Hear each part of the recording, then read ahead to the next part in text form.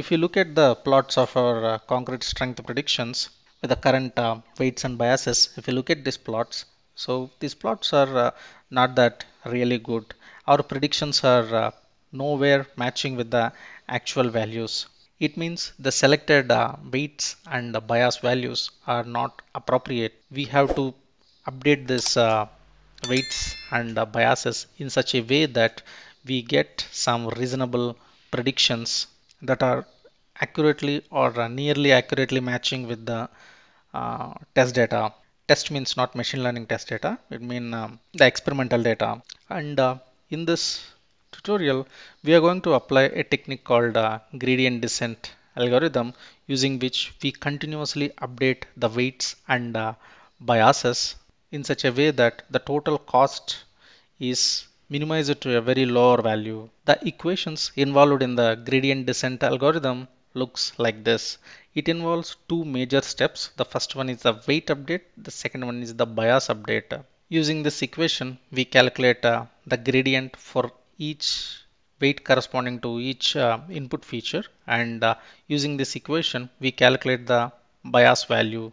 After calculating the gradients, we multiply them with the learning rate and we subtract the resulting value from the current weights for each input feature, such that we get the new weight value for each input feature.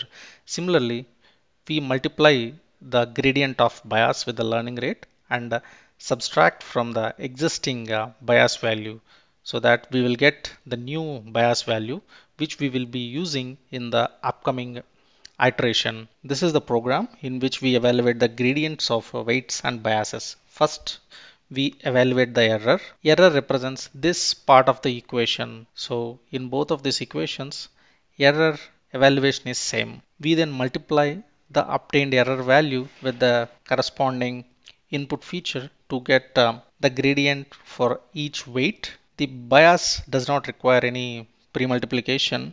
And finally, we divide the gradient of weights and biases with the total number of elements in each input feature, that is represented by the number of rows of x variable. After getting the latest weights and bias, we then evaluate the cost of this iteration with this latest weights and bias values. We will repeat this process until a very low cost is obtained. We repeated this loop 1000 times. So these are the final values of cost, weights, and bias. So we have obtained a final cost of 58.7, and these are the weights and biases corresponding to this final cost value. Remember, these weights and bias are obtained using the normalized input data, not the actual input data. Keep that in mind, because in future predictions we have to normalize the new input features before using them for predictions. Let's predict the concrete compressive strength values using the latest weights and biases. See, the prediction of concrete compressive strength with respect to the cement quantity and blast furnace slag are really good compared to our initial starting weights and biases. Let's test the model on some untrained data. As I said before, remember that the weights and biases are trained on the normalized data. Hence, when using these weights and bias on the new data, we have to normalize the new input data first using the mean and standard deviation of the training data. This is how we convert the raw test data into a normalized test data. Here we use the mean and standard deviation values. These are obtained from the training data. We directly use them and convert the test data into the normalized test data. So these are the final values of concrete compressive strength with respect to cement quantity and the blast furnace slag of this test data. So even in the untrained data also our model performed well, but there are some instances where our model is not predicting well.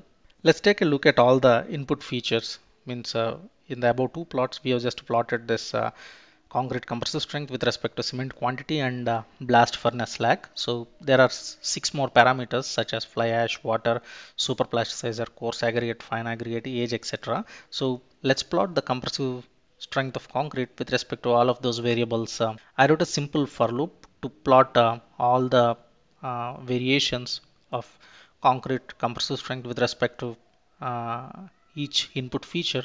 So this plot is with respect to the cement quantity, blast furnace slag is this one, and fly ash is this one, water is this one, and this is super plasticizer, and this is with respect to coarse aggregate, this is with respect to fine aggregate, and this is with respect to age.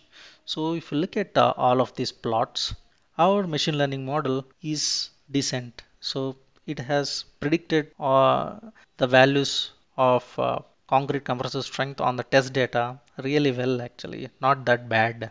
We cannot say this is the best predictions that we can get from the machine learning model, but this is the best we can get using the simple linear regression model. In our later projects, we will use some advanced machine learning techniques so that we can get more accurate predictions. Let's save the weights and biases and other training data for future use.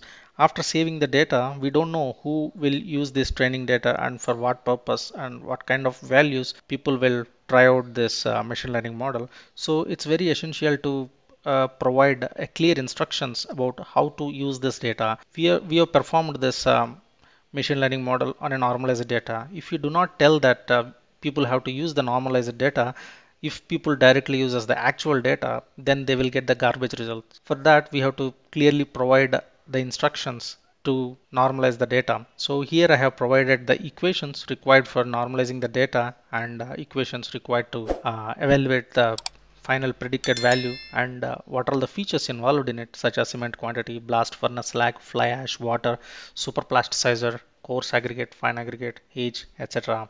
And the one target variable that we are expecting this machine learning model to predict is the concrete compressive strength. That I have documented clearly in this in the form of a comment, and I am saving that in this PRED guidelines. That's it. We have all other data in our hand right now. So we have the weights, we have the bias, we have the mean value, we have the standard deviation value, and we have the prediction guidelines. So I'm saving all of them in this concrete underscore strength underscore ml data dot npz. I'm saving this data in this npz format because it's a NumPy binary file format. It is very fast and efficient for reading and writing purposes. In the next video, we will see how to import the training data and predict the concrete compressive strength for some new input features. These are some references I followed while learning the concepts of machine learning and deep learning. These are very good resources on this topic. That's it for this video. See you in the next tutorial. If you have any questions or suggestions, we recommend you to please write them in the comment section below the video. We greatly appreciate your feedback and we will do our best to respond to each and every comment. If you like our content, please hit the like button and subscribe to our channel. Happy learning. Thank you.